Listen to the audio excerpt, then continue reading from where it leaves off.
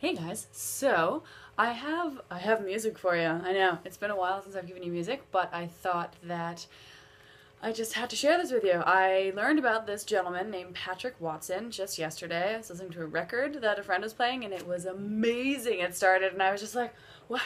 What is this? What are you playing?" And so now I have both albums on my, well, not both. He has multiple albums, but I have two of the albums on my Rdio app on my phone, and I really, really like them. I'm just starting to get into them. I'm just grazing the surface, and I'm already obsessed with one of the songs, so I haven't been able to get further into the albums.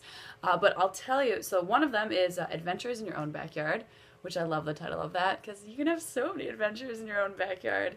And the song from that I'm really into is Lighthouse. It's the very first song. So like I said, I kind of got obsessed with that, and I haven't really got too far into the rest of it. I've gone through a few songs, but that so far is my favorite. Also, Close to Paradise is really nice too. I've been told, like I said, I've started to go through it, but I'm gonna really get into it the next few days, but I wanted to share it with you guys so you could be enjoying it as well. The piano in it is gorgeous, and I looked it up because I was like, what do you classify this style as? And you may be wondering whether you should be using your time to look at it if it's up your alley. So it's cabaret pop, classical indie rock.